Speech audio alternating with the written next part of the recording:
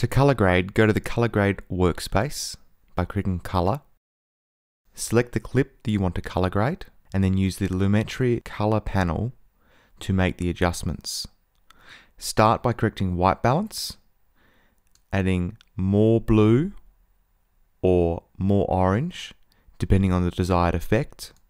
Before changing exposure or any of the other tone settings, open Lumetri scopes so you can see what is white and what is black. Change the exposure, contrast, highlights, shadows, whites and blacks as desired.